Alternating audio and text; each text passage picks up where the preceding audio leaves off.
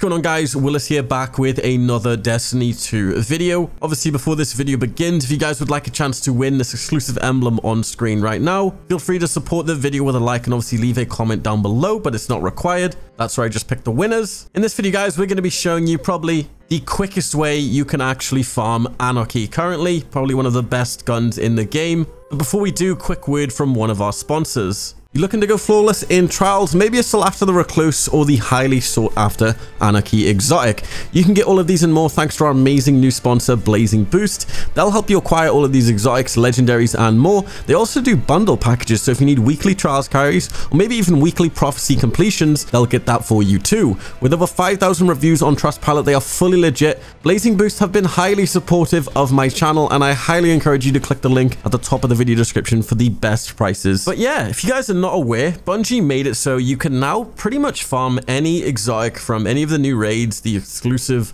I guess, loot pool of exotics. Obviously, they had like a weekly cooldown. Obviously, you had to wait unless you had 3 characters. This isn't the case anymore. You can pretty much keep farming these over and over again. I'm going to be showing you in this video how you can farm the Scourge raid, which you actually get the Anarchy from. I know a lot of people still don't have the Anarchy, and this is by far the fastest way to farm the Anarchy. And yeah, here's what you want to do. So obviously, unfortunately, if you're a solo player, you will need to find a fire team. I recommend jumping in the LFG Destiny Discord, or you can also head over to my Discord as well if you're looking to get the checkpoint. I know a lot of people in my Discord just have checkpoints where you don't actually have to run the entire thing, because if you're not aware, you can pretty much just get a checkpoint, keep saving the checkpoint, and then basically just keep repeating the boss. You don't need to do the raid every time in its entirety. Get the checkpoint, just save it on another character, and then whenever you want to do another run, obviously just switch characters. Obviously, if you have a checkpoint to share, let people know in the comment section, let people know in Discord, discord.gg/Willis. But yeah, there's plenty of guides on how to do this boss, but I guess I'll give you the quick rundown and a few tips to obviously speed this up. There are obviously a lot of exploits and stuff you can do in the last encounter. But yeah, I guess here's the safest ones you can do without the risk of Bungie just slapping you. So you can pretty much just 2-man this entire encounter. Obviously, you will need a full team for the DPS. But what I mean by 2-man is you can have 2 people just running around doing the main objective while the other 4 people literally just sit in the base and do nothing. It's so simple this way. So how it pretty much works is you obviously need to go find the special orbs which you dunk into the machines. Basically, how we did it was we had pretty much the entire team just sit in the map room. We had one dude at the back of the map, so pretty much behind the boss, which was our guy shooting the weak points, which obviously stops the wipe mechanic. Obviously, people in the map room are shooting the front of the boss, while the person at the back of the map is shooting the back of the boss. Now, as long as everybody just has some sort of primary kinetic sniper, this shouldn't be a problem for your team. Just have everybody shoot weak points. The other 4 people need to do. Now, I guess the hardest part is the 2 people who are running around, and this honestly isn't even the hardest part. Now, obviously, the people in the map room need to guide the 2 runners on where to go to get the orbs. You obviously then send these 2 people to the room. You obviously then take down the special ad, which drops the 2 balls. The map readers then relay the information to let them know where to go. And then here's where the little trick comes in. So obviously, when you pick up a ball, it will give you a debuff called Ionize. Now, there's actually a little sneaky spot in the back of the map you can stand to remove this buff. This honestly just makes it easier, and instead of having a bunch of people just run around, you can have more people focus on weak points rather than everybody just running around crazy. Obviously, just get 2 speedy people to just run around, get the balls, and just put them in where they need to go. Then people will then obviously go to the, we just call it the cleansing spot, where you remove the debuff. This allows you to pick up more balls, and then you just pretty much do this a few times. Obviously, then get the tank, stagger the boss, and then begins the DPS phase.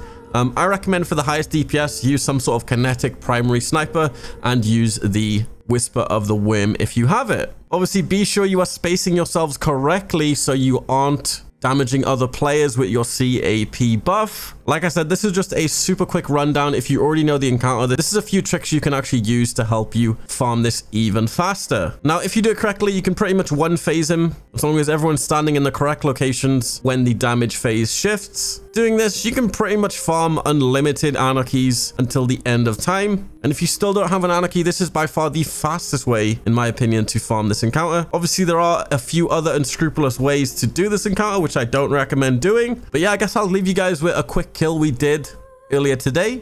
Go farm the Anarchy. Literally, you can use it for just sharding if you have to as well. It's super good, especially if some of your friends don't have Anarchy yet. Go do this now. It's a massive change that Bungie brought out, and it's going to help a lot of people. But I hope you guys enjoyed this video. Obviously, be sure to leave a like, subscribe to the channel if you're new. Be sure to turn on them bell notifications, and I'll see you guys in my next video. Peace.